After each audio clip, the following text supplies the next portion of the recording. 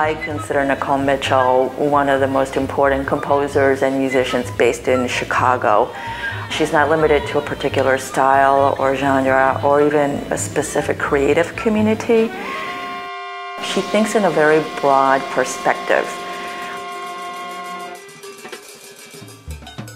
Intergalactic Beings is really the second chapter of what she sees as a series of scores based on the writings of sci-fi fiction author Octavia Butler.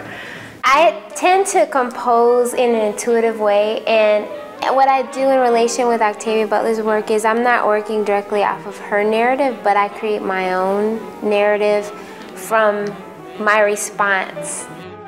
Her work can be not only fascinating, but also disturbing. So this was a new emotional palette for me. I like exploring the other side of beauty.